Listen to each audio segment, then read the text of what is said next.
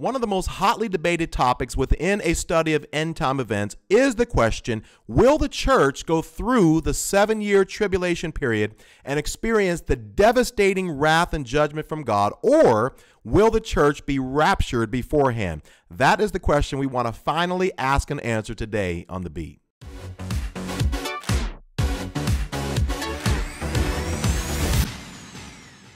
Hey everyone, my name is Alan Parr. Thank you all so much for tuning in to The Beat. If this is your first time here on this channel, we answer frequently asked questions about the Christian faith. We talk about dating and relationships from a biblical perspective, and we do all sorts of other Bible-based videos. So if you're new here, consider subscribing. Okay, so if you have been subscribed and been following for a little while, you know that we've been in a short study on end-time events, and the most popular question that has come up in all of the videos is, hey, what is your opinion on whether the church is going to be raptured before the tribulation period, or is the church going to have to go through all the crazy things that we see that are going to happen between Revelation chapter 6 and Revelation chapter 19? So what I want to do in this video is I want to first, number one, talk about the concept of the rapture. Where does it come from? What scriptures does it come from? Second of all, I want to give you a brief, and I do mean brief, overview of the 3 major positions on the rapture. And then I want to give you 5 reasons why I personally believe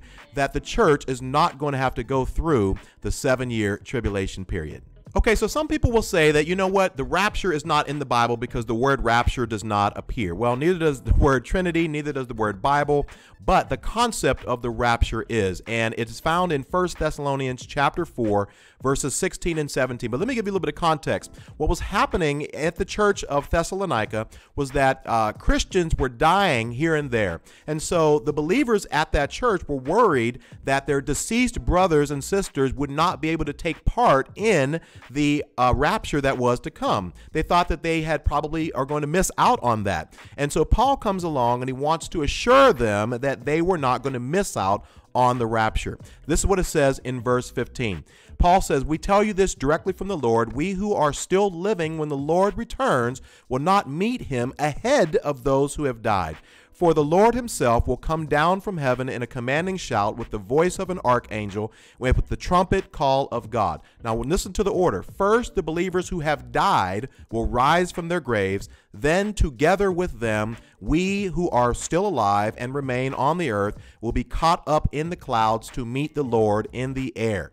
And so the idea here that Paul is saying here is that the order is that those who have died are going to first be resurrected from their graves, and then those of us who are alive when the rapture comes, if we're still alive, we're going to be caught up together. Now, this word caught up is where the idea of the rapture comes from. It's the word that means to be snatched away or to be caught up. And so this is the idea of the rapture. Now, there are 3 different basic views on the rapture. The first is what's called the pre-tribulation view. And this is the idea that the church is going to be raptured before or pre the tribulation period, so they're not going to have to experience those 7 years. The second major view is what's called the mid-tribulation view. And this is the idea that the church is going to have to go through the first 3.5 years of the tribulation before things get really, really bad and goes into the great tribulation. But right around 3.5 years into the tribulation, God is going to spare the church, and he's going to rapture the church in the middle of the 7-year tribulation period. And then the third and final view is what's called the post-tribulation view. And this is the idea that God is going to allow the church to go through the 7 years of tribulation. And at the end of the tribulation, he's going to rapture the church, but then the church is going to come right back down at the second coming of Jesus Christ. And so what I want to do now is I want to give you the 5 reasons why I personally believe that the church is not going to go through the tribulation period. So this is the pre-tribulation view. The first reason is a pretty simple one, and that is the idea that the word church does not appear in the book of Revelation from chapters 4 all the way through chapter 19. But if you look at the first 3 chapters of the book of Revelation, the word church is mentioned 19 times, which lets us know that Jesus is addressing the churches and how the churches should respond during this time and how they should live during the church age, the age in which we live in today.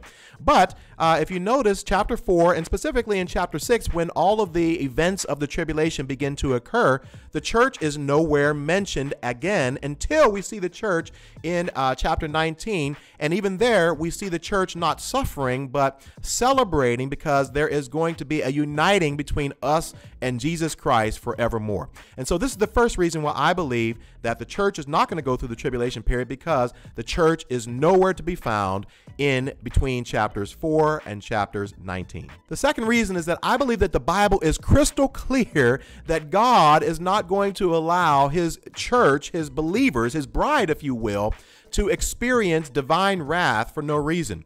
There are several scriptures that I want to read to you that make it very clear. The first one is in Revelation chapter 3, verse 10, which says, "Since you have kept my command to endure patiently, I will also," here it is, "keep you from," not in or not during, but keep you from the hour of trial that is going to come upon the whole world to test those who live on the earth. Then Paul said in 1 Thessalonians chapter 1 and 10, he says, "And to wait for his Son from heaven, whom he raised from the dead, Jesus, who," listen to this, "rescues us from the coming wrath." Paul also said in the same book, 1 Thessalonians chapter 5, verse 9, "For God did not appoint us to suffer wrath, but to receive salvation through our Lord Jesus Christ." Here's some more. Romans chapter 5, verse 9 states, "Since we have now been justified by his blood, how much more shall we be saved from God's wrath through him?" Ephesians chapter 5, verse 6 states, "Let no one deceive you with empty words, for because of such things God's wrath comes upon those who are Christian, no, those who are disobedient." Colossians 3:4, "Finally, when Christ, who is your life, appears, then you will," go through the tribulation period? No, it says that we will appear with him where? In glory. So again and again, we see there are scriptures all sprinkled throughout the New Testament that seem to be very clear that God loves us and values us enough as his bride that he's not going to allow us to go through the tribulation period for no reason. The third reason why I believe that the church will not go through the 7-year tribulation period is because we must distinguish between the rapture and the second coming of Jesus Christ. This is where many people get very confused about end time prophecy. So let me help you out just a little bit. In Matthew chapter 24, if you read all of those events, it seems pretty clear that, you know what, all these things are going to happen, and then it says the end will come and Jesus is going to return. That's because in Matthew chapter 24, at the end of that chapter, Jesus is not talking about the rapture. He's talking about the second coming of Jesus Christ, which does occur after the 7 years of tribulation that are going to be happening on the earth. So what I want to do now is I just want to give you several differences that you can see in the Bible so that you can clearly see that these two things are two separate events. Difference number one, the Bible says that the rapture is going to occur in an instant, at the twinkling of an eye. 1 Corinthians chapter 15, verse 52. But the Bible says the second coming of Jesus Christ in Revelation chapter 1, verse 7, it says, "Look, he comes with the clouds of heaven, and everyone will see him, even those who pierced him." And so one event is going to happen very quickly in the moment, in the twinkling of an eye, and the other is going to be a public event for everyone to see. The second difference is that the rapture, we will meet Jesus in the clouds, but in the second coming, when he comes to the earth, he's going to step foot on the earth, and he's going to actually descend to the Mount of Olives. Notice what Zechariah chapter 14 verse 4 says about the day of the Lord. It says, "On that day, his feet will stand on the Mount of Olives east of Jerusalem. Then the Lord my God will come, and with all his holy ones with him," which is another difference between the rapture and the second coming. The rapture, Jesus comes for his saints, but for the second coming, Jesus comes with his saints to rule and reign with us for 1,000 years on the earth. Another difference between the rapture and the second coming of Christ is that the rapture can happen at any moment. In other words, there are no signs that need to happen that will precede the rapture. So over and over again in Scripture, we are told to be ready because no man knows the day nor the hour. It can happen at any time. However, the second coming of Jesus Christ, Jesus is very clear that many things are going to happen before he steps foot on the earth a second time. Antichrist, wars, rumors of wars, famines, earthquakes, strange things happening in the sky, this and that and the other. So these are signs that will precede the second coming of Jesus Christ. And then finally, at the rapture, Satan remains free to tempt and to destroy. But at the second coming of Jesus Christ, Satan will be bound for 1,000 years. So these are just a few differences between the rapture and the second coming of Jesus Christ. Okay, the fourth reason is probably the most important reason for a pre-tribulation rapture, and this is the idea that the church must be seen as a different group of people than the nation of Israel. And so when you study the Old Testament, you study the purpose and the reason behind why God is allowing the tribulation period, it becomes very clear that this is a special, distinct period in time, 7 years, where God is going to deal specifically with his chosen people, the Israelites. Notice what God said to a Jewish man named Daniel who lived during the Old Testament. It says in chapter 9, verse 24, a period of 70 sets of sevens has been decreed for your people, not the church, not Christians, not New Testament believers, and for your holy city to finish their rebellion, to put an end to their sin, to atone for their guilt, and to bring in everlasting righteousness. Notice also what God said to Jeremiah chapter 30, verse 7, another Jewish man who lived in the Old Testament. He said, in all history, there has never been such a time of terror.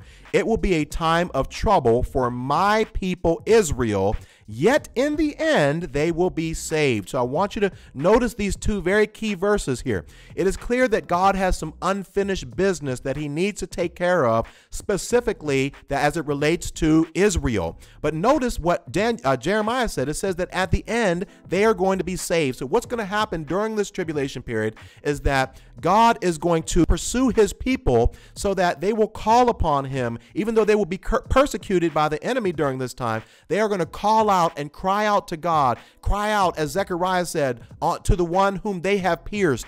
And there's going to be a restoration, if you will, a redemption of God's people, the chosen people, the Israelites. So if we distinguish the church from the nation of Israel, it is clear that these 7 years of tribulation relate specifically to how God is going to deal with his people. And so the fifth and final reason is that there must be some time between the rapture and the second coming of Jesus Christ for some other events on God's prophetic timetable to take place.